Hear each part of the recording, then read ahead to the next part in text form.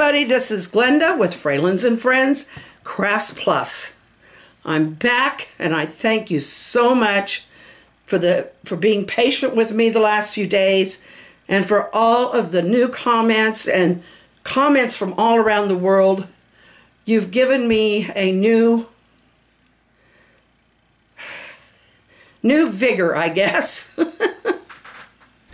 to do these videos. I admit there were a few days I didn't want to make a thing of it or say anything at that time, but except I did make a comment that I needed time to do some things, and I did. And I did get some things done. One of them was to try and bring my brain back to where I needed to be. So, but I did some more editing on my new book. I did some other things. And now I'm back with you, and I am so appreciative of the way all of you, this thing gets in my way if I don't. So I really am appreciative. One thing I want to show you, let's get rid off of that. I want to show you this.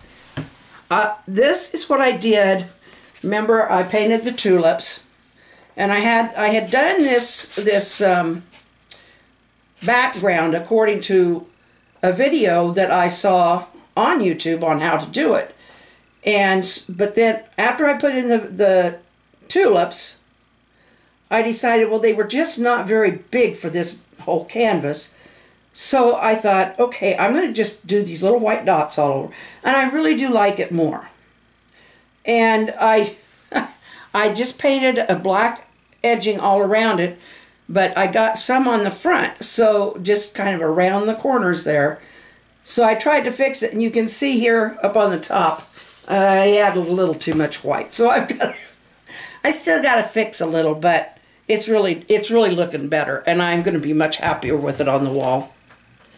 And that, to me, that's my first real canvas painting that I think I did one in an art class in high school one time, and it turned out awful. It didn't look at all like what I was painting.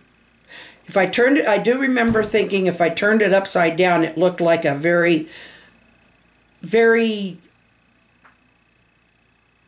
angry ocean. But that was the only thing I could think of. But whatever, that was then. This is a long time later. And I was able to watch it done, and it really helped. But I still got some fixing to do. The other thing is I was running low on beads in order to make a whole, a whole necklace of a particular assortment of beads or other. And so I got a whole new thing of beads. And I've sorted about half of it now. So I'll show you what. There. I've got about half of the bag sorted. There were still quite a few beads, but they were just like a few of this, a few of that. There weren't, but I was getting down to the point where there really weren't enough for very many more necklaces, because each one was really getting low, and it would have taken too many combinations. But so I've been sorting these again to get them into the right. Oh, that's a big one. That's a big one. Where do I put it? There. No, it's still bigger than that. I got some big ones of the brown there. Oops.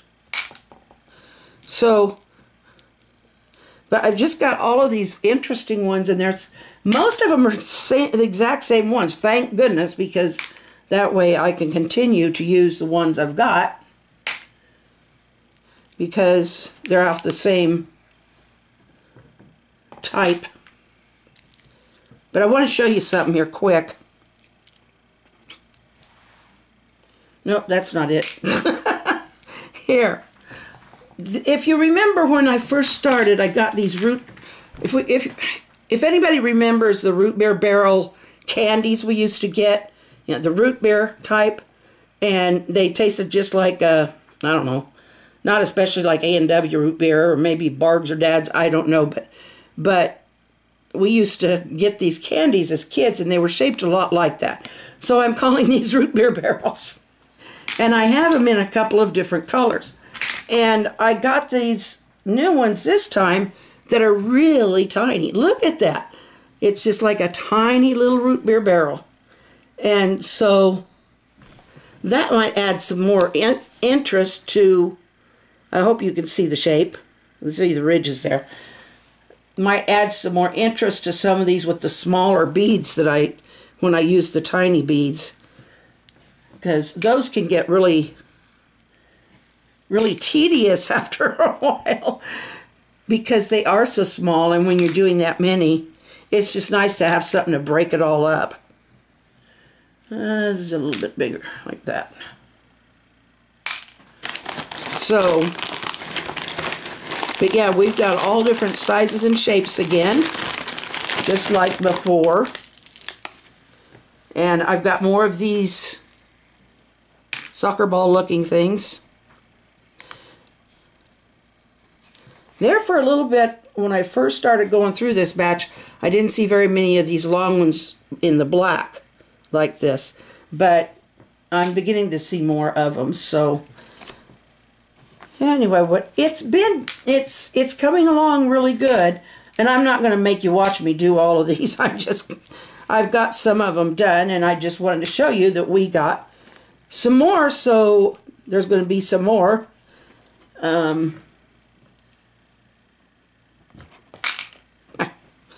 There's going to be some more necklaces to bead here.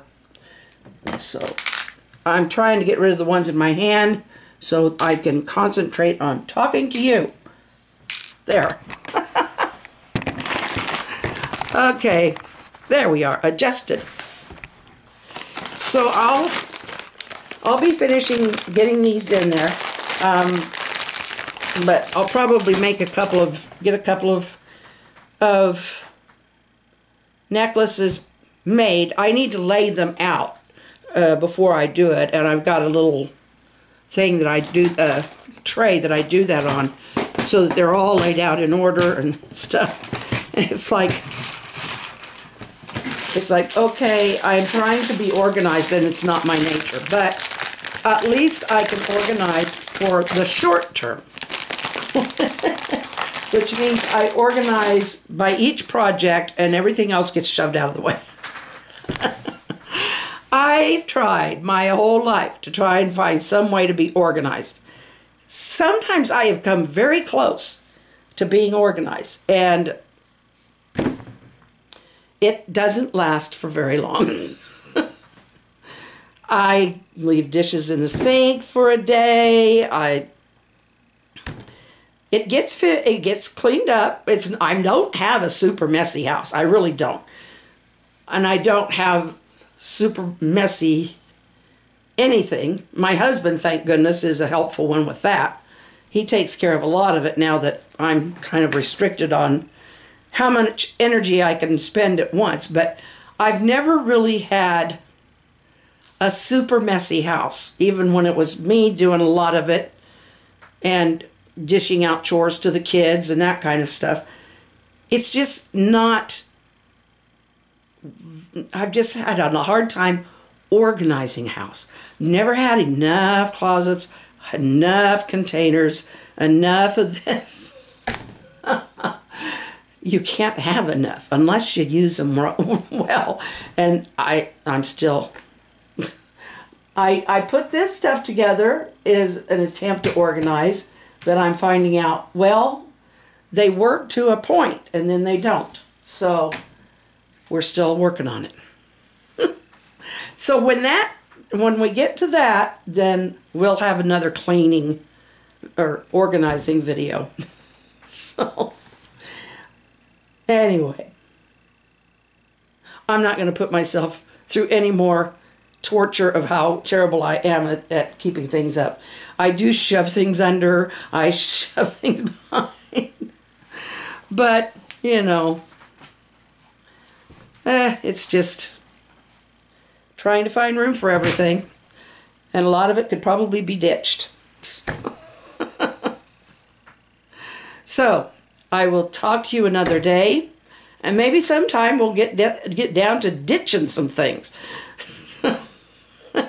I don't mean anything I want to keep. I mean just junk that needs to be ditched. I'm going to cut all this out anyway. And then I'll get to this. I love you all. You mean a lot to me. Your comments mean everything. They're encouraging. They help me keep going. So that's for all of you. I dearly love you. Please do subscribe if you haven't already. Click that notification bell.